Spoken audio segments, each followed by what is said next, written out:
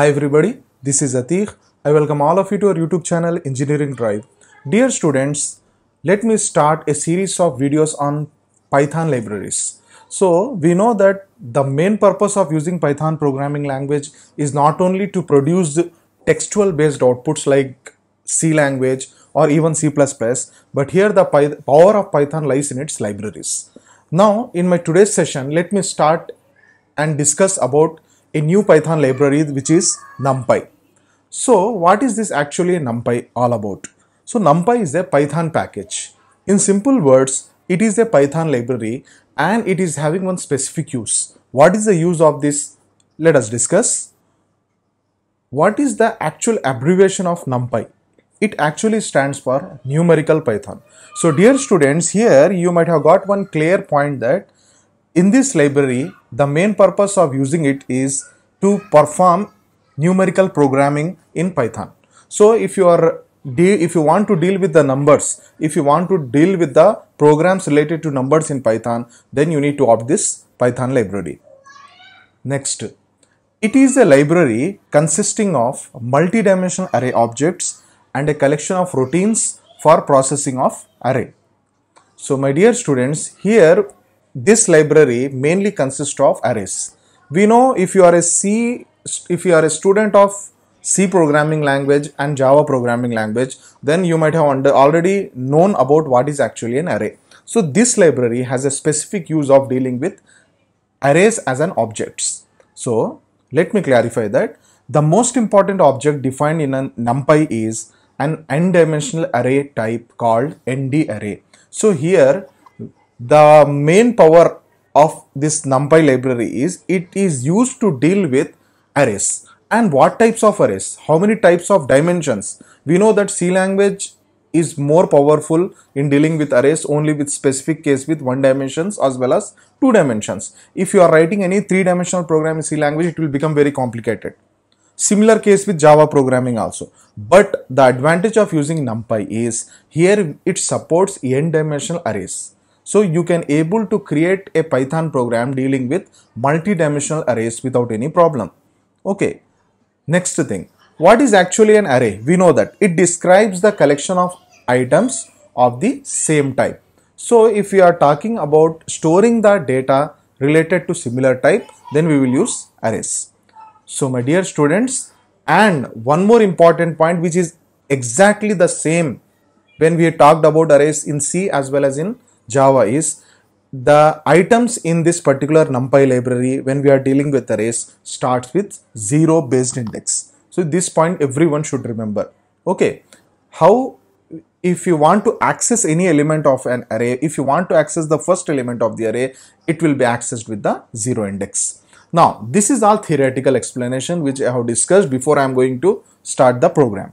Now let us discuss some example programs now. Sir, you told that NumPy is used and it mainly consists of multi-dimensional arrays. Now give us some example programs that how we need to use this library in Python. Okay, how we need to import this library in Python and how we can create a program dealing with various types of dimensional arrays. So let me show you. So let me discuss one example program now. Okay, the first thing that we need to do is we need to use the import keyword when we want to import this library, that is NumPy, okay, as NP. And only I am showing you the 3-line programs now, which is a very basic program I am going to show you with the help of this NumPy library. Here you can see here, you need to make use of the import keyword and then the library name. What is the name of the library which we are using now? NumPy as NP. Now most of you will get doubt what is the meaning of as here and NP. So dear students, the library name which we are using in our Python is NumPy. Of course, if you are not interested to use this name in your entire program, then you can create an alias name, alias instead of this NumPy. What is the meaning of alias? Alias is nothing but an alternative name. So instead of NumPy, I want to use it as a NP. So for that you can make use of this as keyword. Okay. And the next line what we have done, we have taken one variable and we have created one array. What type of array? 1-dimensional array which consists of only 3 values, 1, 2 and 3. Next we are displaying with the print function. Okay, now when we run this program, my dear students, you will get this similar output. What is that output? An array consisting of how many values? 3 values. 1, 2, 3. There will be no comma. That you need to remember here. Now, let me show you how you can able to do this program. So let me move to the Spider application now, which already I have opened for you. This is our Spider application. Here you need to type your programs related to Numpy. Now the first thing what I am going to do here, I will use the import keyword space the name of the library. So what is the name of the library? Now I am showing to all of you Numpy. Okay. Space as, so alternative name that I want to give it as a NP. So you can select any name. So here I am selecting it as NP. Now next thing, okay, take the variable where you want to store that multi-dimensional arrays or one-dimensional arrays or two-dimensional arrays. For that I have taken a variable a is equal to, and that is assignment operator.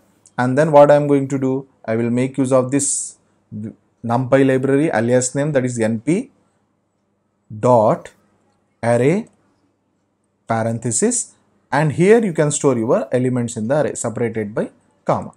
So here I am storing 3 elements.